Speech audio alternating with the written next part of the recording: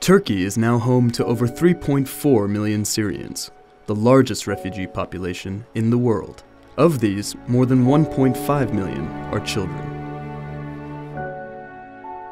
Less than 7% of Syrians live in 21 camps in Turkey, while the remaining 93% reside in host communities. Together with the government of Turkey and partners like the European Union, UNICEF is striving to meet their needs and prevent the loss of an entire generation of Syrian children.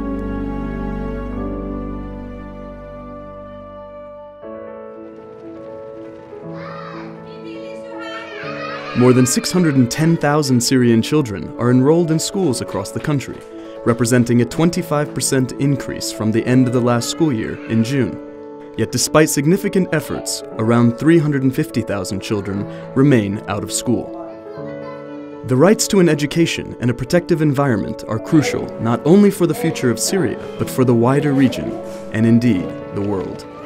With the financial support of the European Union Regional Trust Fund in response to the Syrian crisis, more than 113,000 Syrian students received essential learning materials. Classrooms were also installed, schools were renovated, and support to school maintenance costs was extended. In addition, over 5,500 Syrian volunteer teachers have benefited from the Teacher Incentive Program, which gives them the opportunity to support their families and communities and receive a regular income.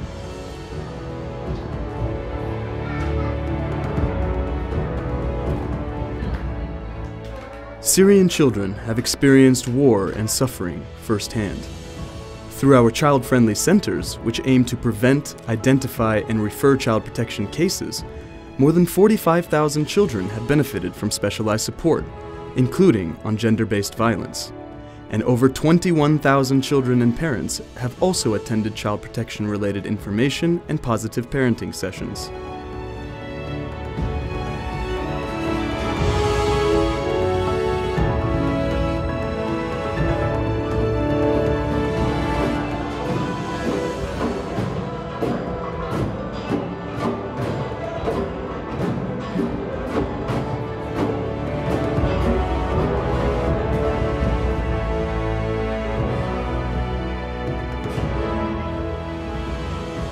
However, in order to continue meeting the needs of Syrian children in Turkey and to prevent them from becoming a lost generation, more resources and support are required from the international community.